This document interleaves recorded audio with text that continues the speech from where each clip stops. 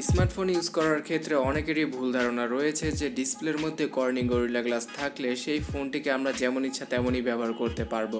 তাছাড়া মার্কেটে 5D 6D 11D পর্যন্ত টেম্পার গ্লাস পাওয়া যায়। তো এই ডি মানে কি, আর 11D কি অবশ্যই বেটার হয় অন্যান্য সব টেম্পার গ্লাস থেকে?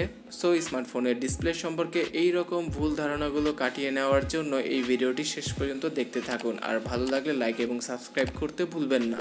আমরা অনেকেই আছি যারা কিনা মনে করি যে ডার্ক মোড ব্যবহার করলে ফোনের মধ্যে তাহলে ব্যাটারি লাইফ আরও দীর্ঘস্থায়ী হবে। এই কথাটা পুরোপুরি সত্য না। ব্যাটারি লাইফ তখনই দীর্ঘস্থায়ী হবে যখন কিনা আপনার ফোনের মধ্যে সুপার অ্যামোলেড অথবা অ্যামোলেড ডিসপ্লে ব্যবহার করা হয়েছে। অর্থাৎ অ্যামোলেড ডিসপ্লের প্রতিটি পিক্সেলের মধ্যে লাইট রয়েছে এবং এর দরুনই যখন কিনা ব্ল্যাক থিম চলে আসে তখন সেই লাইটগুলো জ্বলে না, এবং এর জন্যই আপনার ফোনের ব্যাটারি দীর্ঘস্থায়ী হবে অন্যান্য সব সিকোয়েন্সের তুলনায়। তাছাড়া অনেকেই মনে করেন যে অ্যামোলেড প্যানেল থেকে সুপার অ্যামোলেড প্যানেল অনেক বেশি ভালো। এখানে কিন্তু স্যামসাং নিজেই ক্লিয়ার করেছে যে অ্যামোলেড ডিসপ্লে থেকে সুপার অ্যামোলেড ডিসপ্লে 20% বেটার, এমন না যে পুরো 100%ই বেটার। আর আপনি কখনো যদি অ্যামোলেড এবং সুপার অ্যামোলেড ডিসপ্লে পাশাপাশি রাখেন তারপরেও কিন্তু বেশি একটা পার্থক্য দেখতে পাবেন না। তবে এখানে সুপার অ্যামোলেড প্যানেলের মধ্যে যদি HDR10+ এর সাপোর্ট থাকে তাহলে কিন্তু আরও ভালো পিকচার আউটপুট পাওয়া যাবে অ্যামোলেড প্যানেল থেকে। তাছাড়া বর্তমানে মিড বাজেট থেকে ফ্ল্যাগশিপ ক্যাটাগরির ফোনের মধ্যে গরিলা গ্লাসের সাপোর্ট পাওয়া যায়। আর আমরা অনেকে মনে করে থাকি যে গরিলা গ্লাস যেহেতু আমাদের স্মার্টফোনে রয়েছে তাই আমাদের ফোনের ডিসপ্লে কখনো ভাঙবে না। আসলে গ্লাসের ধর্ম হচ্ছে গিয়ে ভেঙে যাওয়া, আর আপনার ফোনটি যদি সঠিকভাবে আপনার হাত থেকে মাটিতে পড়ে যায় তাহলে সেটা ভেঙেই যাবে। সত্য কথা বলেছেন। তাহলে গরিলা গ্লাস এখানে কি কাজ করে? গরিলা গ্লাস এখানে দুটি কাজ করে। একটা হচ্ছে কি আপনার ফোনকে স্ক্র্যাচ থেকে রক্ষা করা। যদি প্লাস্টিক ব্যবহার করা হতো তাহলে কিন্তু স্ক্র্যাচের পরিমাণ অনেক বেশি হতো। তাছাড়া নর্মাল গ্লাসের মধ্যেও অনেক বেশি স্ক্র্যাচ পাওয়া যায়। সো গরিলা গ্লাস 6 অথবা 5 যদি কোনো স্মার্টফোনে থাকে তাহলে সেই স্মার্টফোনে স্ক্র্যাচ পড়ার সম্ভাবনা খুব কম থাকে। তাছাড়া ডিউরেবিলিটির দিক দিয়েও অনেকটা পারফেক্ট হয়ে যায় সেই স্মার্টফোনটি। তবে এমন না যে সেই স্মার্টফোনটি কখনোই ভাঙবে না। সো এই ক্ষেত্রে অনেকেই কী করেন যে টেম্পার গ্লাস ব্যবহার করেন, এবং টেম্পার গ্লাসের ক্ষেত্রেও একটা ভুল ধারণা অনেকের রয়েছে। মার্কেটে আপনারা অনেকেই দেখেছেন যে 5D 9D 11D এই সমস্ত টেম্পার গ্লাস পাওয়া যায়।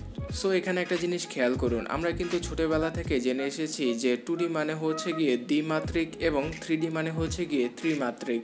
যে স্মার্টফোনের ডিসপ্লেগুলো কিনে একদম ফ্ল্যাট সেখানে কিন্তু 2D গ্লাস ব্যবহার করা হয়, এবং সেই ক্ষেত্রে আমরা 2D টেম্পার গ্লাসও দেখতে পাই। তাছাড়া বর্তমানে সব ধরনের স্মার্টফোনে 2.5D কার্ভ গ্লাস ব্যবহার করা হয়।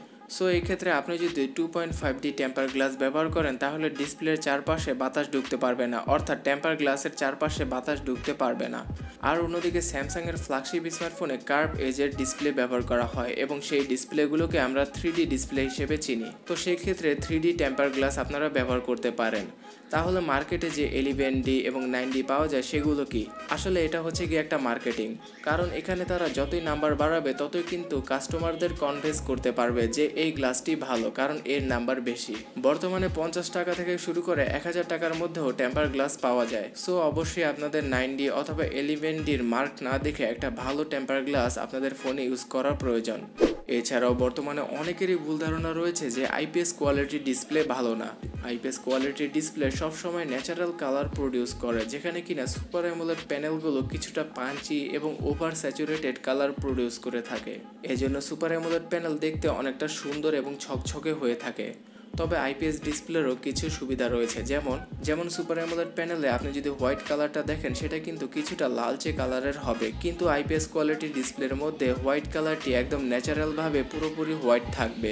বর্তমানে মিড বাজেট এবং বাজেট সেগমেন্টের স্মার্টফোনগুলোর মধ্যে আমরা IPS ডিসপ্লে দেখে থাকি, যার কারণ হচ্ছে গিয়ে IPS ডিসপ্লেগুলো সুপার অ্যামোলেড প্যানেল থেকে অনেকটা সাশ্রয়ী হয়ে থাকে। তবে অবশ্যই কখনো TFT প্যানেল অথবা FWBGA প্যানেলের ডিসপ্লের ফোন কিনবেন না। এই ডিসপ্লে প্যানেলগুলো শুধুমাত্র 5 থেকে 7000 টাকার স্মার্টফোনের মধ্যেই মানায়।